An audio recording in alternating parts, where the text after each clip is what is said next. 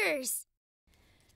Hello interwebs and welcome back to Let's Play Ace Attorney Investigations with Miles Edgeworth, and my name is SkiniMini. And I'm, Pharaoh. Wow. Forgot who you are? For a little bit. Oh my lord. I was gonna say Miles Edgeworth, so yeah. Alright. He wishes. Anyway, so last episode. Wow. Sorry, I was a little petty. Just a little. Last episode we finished up the first case, Turnabout Visitor, so now we're about to do what, Turnabout Airlines is what it was called? Yep. So let's go ahead and start that. Yes, saving. Okay. Yeah, okay. Alright, save. Yes, you're saving. Mm-hmm. I've been saved. There we go. Oh, Turnabout. Oh, what silhouette is this? I don't know. Okay, confirm. Okay. The murder that occurred in my office. The return of the great thief Yatagarasu. Thinking back, everything began on that fateful day 2 days ago.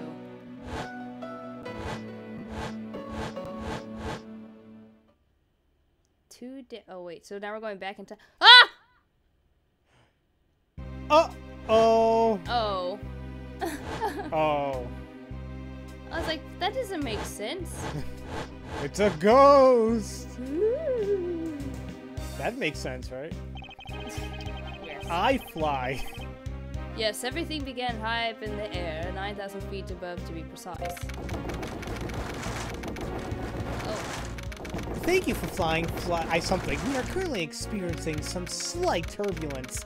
We are asking all passengers to please return to their seats and fasten their seatbelts.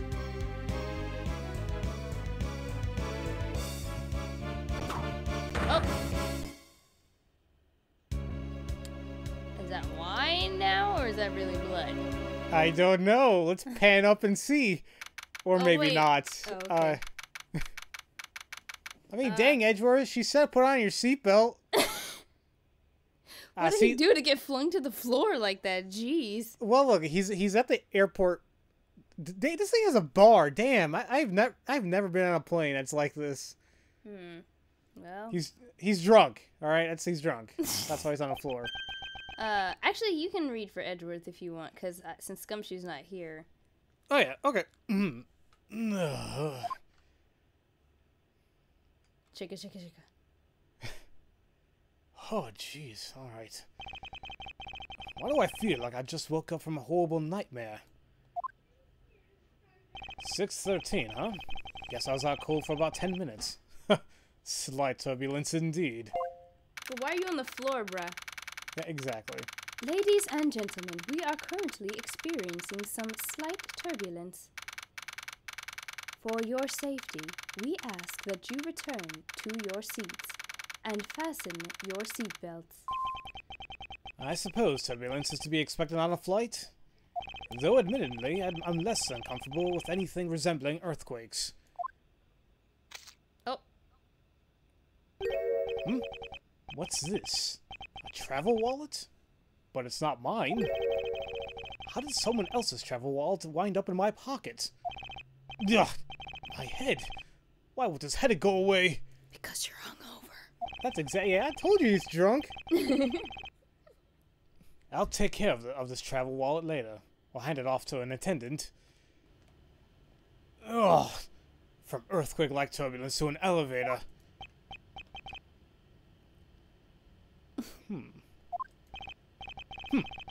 What am I doing, hesitating like this? Actually, I know full well why I hesitate. It was when I was still but a young child. Really? We have to go to this every time? Yeah, they gotta shove it in our faces. And I mean, there's gonna be people who haven't played any of the games before. They just probably went in here for whatever reason. It happens. True. But yeah, okay. I was caught up in a murder that happened in an elevator. But how long am I going to let my past haunt me? Till you can get over it. It's just an elevator. I'm a grown man now. I need to behave like one. There's absolutely nothing I'm gonna find. Oh, never mind. What the? What in the world happened? Oh, she looks so cute. She looks like a flight attendant. Crap. Well, What voice should I give it? Is there something wrong, sir? I must ask that you please return to your seat. Ah! He's dead! please calm down. We mustn't jump to conclusions without all the facts. What's wrong? Did something happen? You murderer! What? No! You have it all wrong. It wasn't me. Alright, well, it looks like Edgeworth is the Maya Fey in this game. I want this airline. You want to pay the price for it? Maybe. Do you see all that room that they have? My gosh. There are This is actually better- some airplanes like that. I just don't know which countries they're in. Oh. Man. Okay. Everyone, I am sorry to interrupt, but I have an important announcement. I am one of your flight attendants today. Rhoda Tenero? I think there might be a pun in there somewhere, but Tenero? Like Gairu? maybe. The spirit of justice, you know, flashback. I was watching those videos today too. Memories. Oh my god. I want Edward, you want some booty. Everyone wants some booty. Oh, unfortunately, we have just had a minor accident on this flight. An accident? Don't treat us like we're stupid. I caught a glimpse of it, and it was a murder. What? A murder? What's going on with this flight? Everyone, please calm down. There's no reason to panic. This flight will stay on course and make its scheduled landing. We are still currently in the middle of a rough patch of turbulence. So until we are out of this area of turbulence, I ask that you please remain seated. But someone was killed, right? I mean, what about the killer? Let me off! Please, there is no need to feel threatened. We have already apprehended the culprit.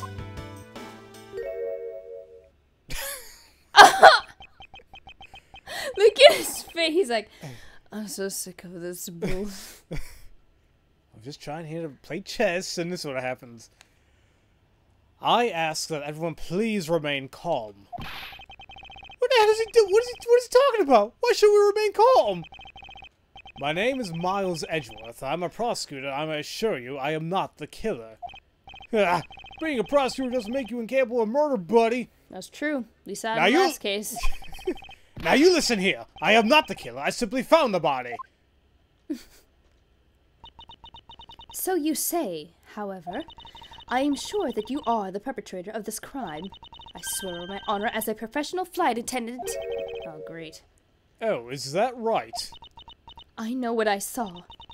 And there's even very strong incriminating evidence to back me up. What kind of incriminating evidence is she talking about?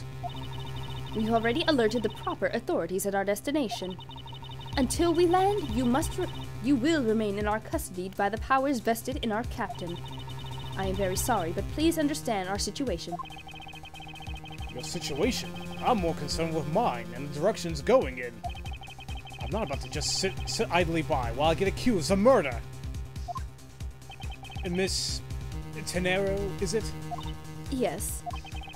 I was wondering if you might give me a chance. A chance to do what? A chance to plead my case. And a chance to ask what you meant by incriminating evidence just now. And to accuse a passenger of such a grave crime without allowing him to give a proper defense, can a professional flight attendant inside of you really call this action righteous? You have a point. Very well, I'll listen to what you have to say. But be wary of what you reveal. I'm afraid you'll only look even more suspicious if your explanation fails to satisfy. I also do not have the time to deal with you all day, so please make it quick. Of course, as you wish. Good. Very well then. Let's get started. I know for a fact that I didn't kill that man in the elevator. What I don't know is what sort of evidence she has up her sleeve. But I'm certain it doesn't fit with how the crime really occurred. Oh. Okay, so no investigation first? No, we're just gonna hear the testimony. Alright, what you saw, girl? I swear to tell the whole truth as a professional flight attendant. Unfortunately for you, Mr. Edgeworth, I am certain you are the killer. The scene I saw in front of the elevator. It was you, standing there with fresh blood dripping off the murder weapon. If you could please cooperate, we'll turn you over just as soon as we land. That's it? That's her evidence? I don't think you could ask for a more perfect witness testimony. Wouldn't you agree, Mr. Edgeworth? Not really. It's hardly perfect when there's a gaping hole in it. I like how he's leaning over because his hands are tied. And he still had that smirk on his face. He's like, I know what I'm about to do. Right? Okay, so she swears it's... Oh, we don't have any evidence to Well, start about. Can we take a look at the evidence we have? Yeah. Here's our badge. Okay. Oh, proof of profession, however, I prefer to keep it in my pocket. Aww. Oh. Okay. Okay, sorry about that. Technical difficulties. Hee hee hee. Alright, so we're looking at the evidence. So let's see, we have the travel wallet picked up off the floor in front of the elevator. It isn't mine, whose is it? We can't check it, so that's weird. Crime scene notes. The body was found at 6:15 a.m. inside the elevator stopped at the first floor lounge. Okay, and then we have the Sky magazine. Oh, the Sky magazine. Do people actually buy stuff from there? I'd assume so. I always heard it was like really expensive. Huh. So I checked it, and it says the flight itinerary, and then all times shown correspond to our departure time zone. Okay. According to this, this is all times shown to our departure time zone. Okay. And we said they found a body like around 6:15 or so. Yeah, but we don't know what time zone we're in. Right. Well, that could possibly be it. But if we assume like still the same time zone, then apparently there was a movie going on while that was happening. There was? Well, yeah. Take a look at the itinerary. See how the movie is clocked in from 6 to 8. Oh, I see.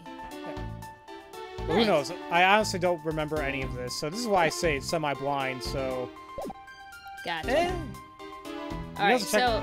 I'm sorry. You can also check the crime scene notes if you want, if you haven't already. Oh, I did. Okay. Yeah. So let's see. Unfortunately, I'm certain you are the killer.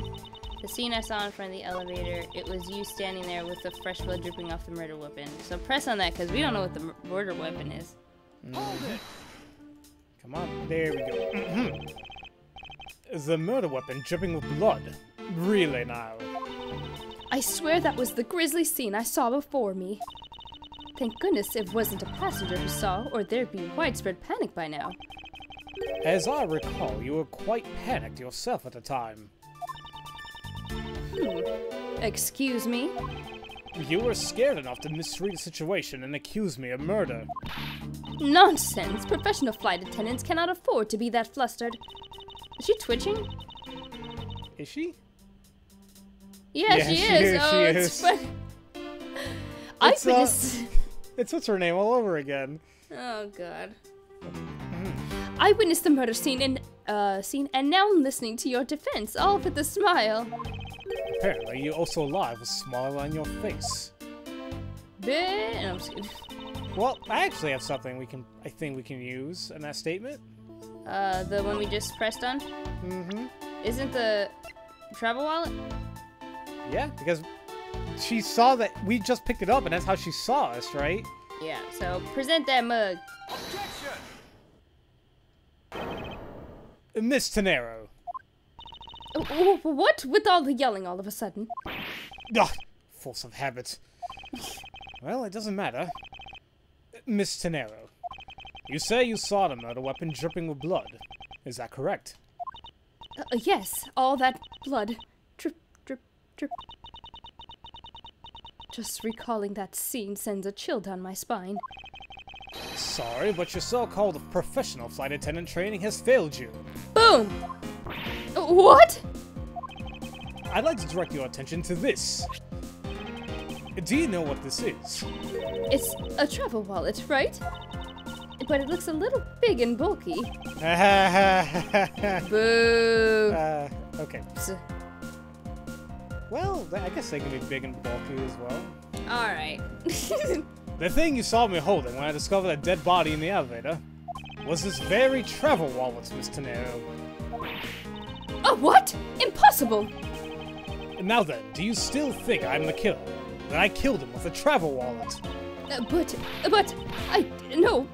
I saw blood dripping from the wallet. I know I did. As you can see, this wallet is clearly stained. But if you would be so kind as to take a whiff, I think you agree it's only grape juice. Then... That's right. You mistook grape juice for blood. The murder weapon dripping with blood does not, in fact, exist. No! There. That should clear up that pesky accusation. Uh-oh. Wait just a sec. That is... I mean, even a wallet could be deadly if it was wrapped around something heavy. I demand that you show me what's inside. Please. Oh, she's trembling, and attacked on please at the end. Sounds like I got her. But there's no need to look inside. Even you can tell from his appearance that it's light. No, I can't be sure of anything until I see the contents of that wallet for myself. She's a persistent one. I suppose we have no choice but to see what's inside. Mr. Nero, if you would be so kind as to open a wallet and check its contents for me. All right. I usually don't pry into passengers' belongings, but we have no choice here. Ah! Okay, I guess we just push the button. Push. Bleh. It seems that this passport is all that's in there. As you saw, there's nothing but a passport inside. This renders your wallet was the murder weapon argument moot. Wouldn't you agree? Apparently not. Please, hear me out, Mr. Edgeworth. What is it now? Well, I was wondering, whose passport is it exactly? Can I take a look? Why not? I'm rather curious myself. But this is... Oh, that's the guy that's dead. Yep. What's his name? Wait. Hicks? Ackaby? Ackaby? Ackaby Hicks. Ackaby Hicks. Ackaby Hicks. Where is he from? Republic of Bologna? Virginia. Oh, okay. I was being stupid there, I understand. Ah. Yeah. So it's like, papers, please. Oh, yeah. Oh, I want to play that game, though. Aristotska. Glory to Aristotska. Aw. Okay. Okay. Just as I thought. This travel wallet belongs to Mr. Ackaby Hicks, which makes it the victim's property. Well, okay. You stole the victim's wallet, didn't you? How dare you! You said it yourself. You claimed to be holding this wallet in your hands while I found you. Perhaps I did misconstrue the wallet for the murder weapon, but it seems that I wasn't wrong about who the culprit is. What? Woman? You making no kind of sense. Okay, let's continue. Phone? Oh. I'm sorry, go ahead. Oh. As you claimed, the murder weapon is not the travel wallet. However, it is something you stole from Mr. Hicks after you were done with the vile deed. I find it hard to believe myself, but your motive was very simple. You were out to steal Mr. Hicks' money, weren't you? Oh, no, I already know we can present evidence. It's like, woman, I'm a prosecutor. Do you see what I'm wearing? I'm wearing a freaking frivolous thing. A cravat. Yeah. That's not cheap. This cravat ain't cheap. This is silk, woman. Alright. So even though I didn't have the murder weapon on me, you still suspect me, I see. You stood up at the crime scene with the victim's wallet in your hands. How can I turn a blind eye and not suspect you of foul play? Okay. Alright. Well, okay, alright. I'm gonna go to her statement when she talked about the money. Cause... Money. You were out to steal Mr. Hicks' money, weren't you? Nope, because if you look at the crime scene note, look at all that money on the floor. Got some change there, too. Present that mug. Okay. I wonder if I might get a word in, Miss Tenero. What is it now? Miss Tenero, I wonder if you noticed a contradiction within your own testimony. What are you talking about? It's simply impossible that the motive for this murder was monetary theft. One glance at the crime scene should have told you that. What about this scene would prove that the motive for the murder was not for the money? The money on the floor. Take that! Present! If I might direct your attention to the things strewn about all on the floor. Ah! That's right. The floor is covered in bills and coinage.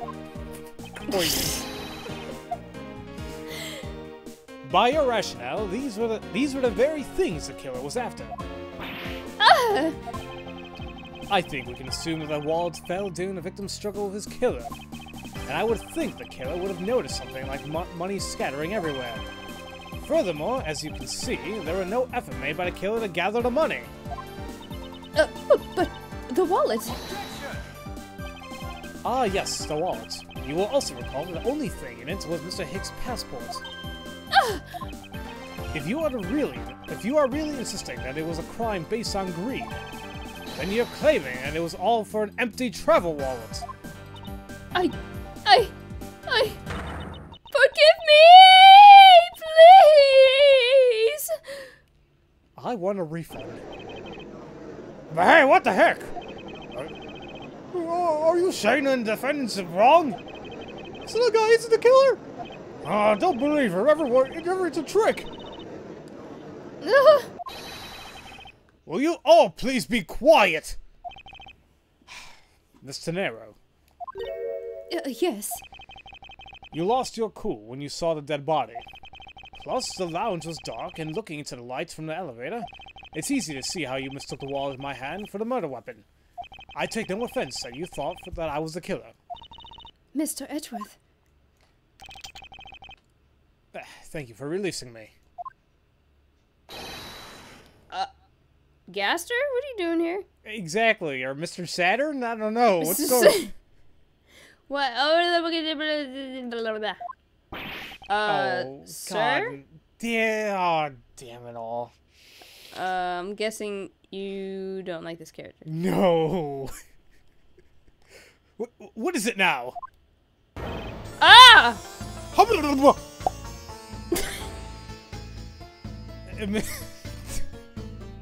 the heck was that?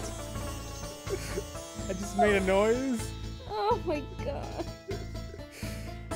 Mr. I'm so sorry. Miss Tenero, if you can please translate, I'd be much obliged.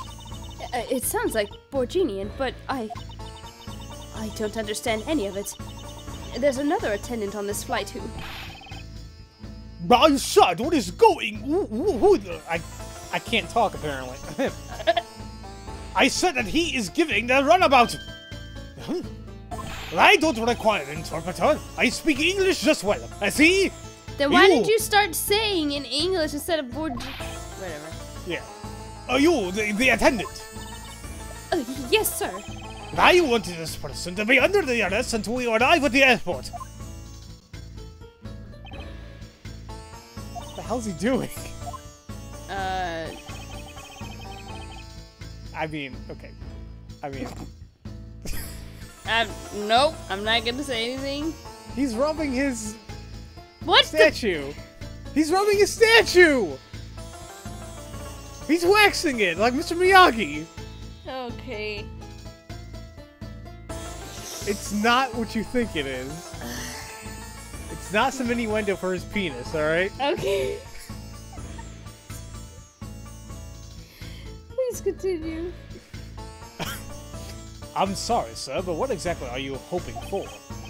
What is it you want? I am finished talking to the likes of you. Please, I'd like to hear why you would like me to be held under arrest until we land. You! How dare you try to waste my time? You were the one who stuck your nose into my affairs.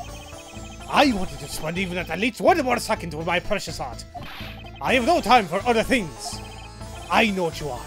I see it through you. Insolvent. Yes, I am pretty sure that's how you say it in English. I think he means insolent. Oh.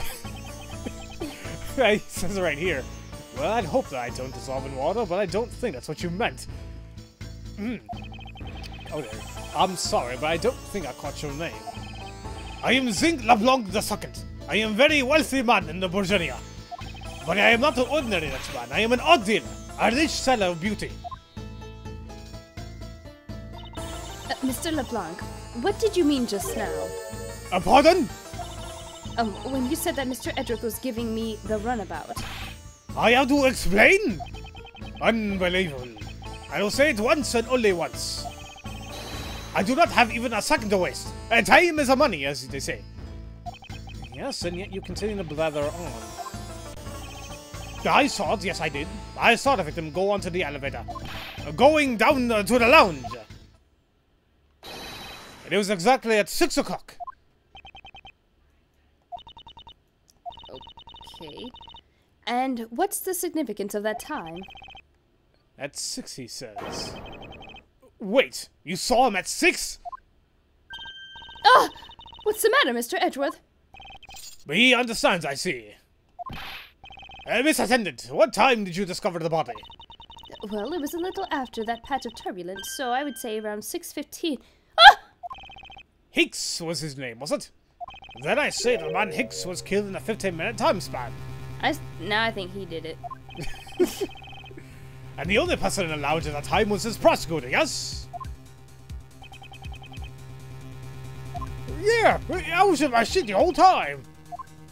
Me too. I was watching a movie enjoying a fine glass of grape juice. We know that's wine. Well, yeah. Well, I was still eating, so I'm finished, see? The other passengers have an alibi, so you have no problem with them, I suppose? No compliment. Wait, compliance, I see. Not a single word against this, right? I have no way of discounting what you have put forth at this point, but it wasn't me. Oh, so you say. But do you have what you say in evidence? Mr. Edgeworth, are you really the culprit after all? Mr. LeBlanc, I suppose you are quite certain of what you saw? Enough to give testimony? But of course! I was looking at that man the whole time! He was playing with that annoying little, small machine the whole time. Machine? Yes, that's what you people call it in English, right? It was making crazy with the click, click, click! I feel like you're imitating your dad. What? You had to go there. I'm sorry. Like, I'm genuinely, like, I'm not trying to make fun of him. I'm like, because whenever you talk about your family, you do that for your dad. So I'm like...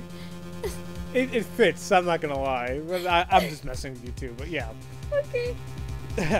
From that description, it sounds like some sort of small computer. I believe that Mr. LeBlanc is talking about is a cell phone. I have to say that I did see him playing with it quite a bit myself. A simple cell phone. A laptop more organized, I can see, but that's kind of low budget. What do you mean low budget? Have you? Well, I mean, I gotta get a new phone myself. I gotta pay like $800. I mean, what the hell you mean low budget? And I hate that noise that the machine has had. Not a fragment of beauty. All it produce ugly sounds. Anyway, I know what I saw. Miss Tenero. yes. I was wondering if I might be granted permission to examine the crime scene. What? You want to examine the crime scene? If you would grant me a little measure of time, I'm sure I could produce a real culprit. I don't like the sound of that. Fox in a duck pen. What? Yes, I think that's how you say it in English. It's fox guarding the hen house, and I believe my innocence was proven earlier. And if I'm given a chance, I can clear up all the remaining doubts. Mr. Nero, if you wait until we arrive, there's a good chance that some evidence will have been destroyed by then. I understand. Let me see what the captain has to say. This should not be approved. Please, Mr. LeBlanc. In an emergency, all decisions are to be made by the captain alone. Now please wait here while I go ask the captain what to do. I'll be right back. You are not planning to erase evidence when you are doing your investigation, yes? Of course not. We shall see. Mr. Edgeworth, you have the captain's permission to investigate the crime scene. Wait, what? Unbelievable! I'm in your debt, Mr. Nero. However, there is one condition. I am to supervise you. Can you agree to that? Of course, I see no problem with that stipulation. It's only natural, as I am still the suspect in this case. I take full responsibility to watch Mr. Edgeworth's every move. I hope this is reassurance enough that there will be no foul play. Now then, Mr. Edgeworth, shall we proceed? If you should need my help with anything, please feel free to touch the partner button. It's time to head to the scene of the crime, the first floor lounge. Ah! Which is over there. Thank you, game. Oh, cool! You got a girl partner. Hey, girl. Hey. Got some Tenero on this flight. Get some Tenero on the side. Woo! Ooh, okay. Alright, that's enough. Yeah. Anyway. Yeah, it really is. I think that'll do it for this episode, you guys. So, in the next one, I guess we will do our investigation of this case. So far, it's interesting. I don't like LeBlanc. I think he did it now. Yeah, I mean, I just don't like the character. I hope to God I'm giving him justice in my voice. I have no idea. I think it's great. I'm going all overboard with this. So, thank you guys so very much for watching. And if no one's told you that they love you today, I do. And as they say in Portuguese, oh my god, I swear. Oh. Bye. Sorry.